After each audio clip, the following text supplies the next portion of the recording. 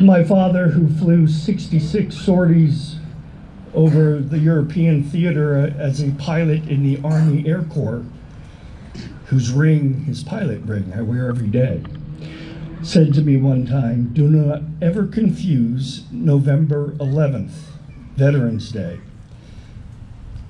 That's the day for those whom we got to kiss goodbye or kiss goodnight.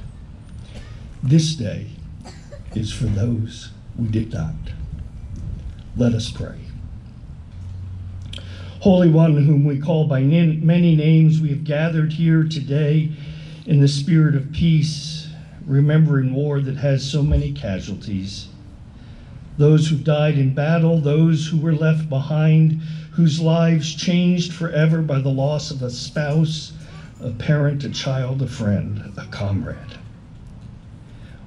We remember those who suffer as a result of war, injury and disability, and mental distress. And we pray too for those caught in the middle of conflicts. We have gathered as a community in solemn remembrance of those who've given their lives in service to the country we love. We remember loved ones and those who are strangers to us. And each of us in our own way reaches out seeking solace so that we might be agents of compassion and grace to those who grieve. We ask that you would guard the brave ones who risk themselves for our country, give them compassion for enemies, keep those who serve from hate that hardens, and though they must be at war, let them live for peace. May the remembrance of the price paid for our life as a nation impel us to seek justice, to foster freedom, and to pursue peace.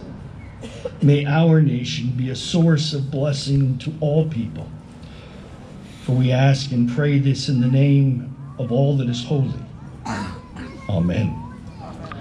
I close with the words from the Christian New Testament, the Apostle Paul.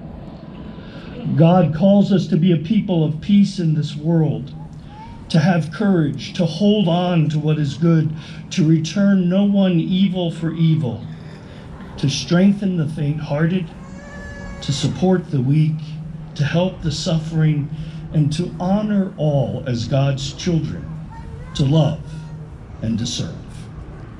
Amen.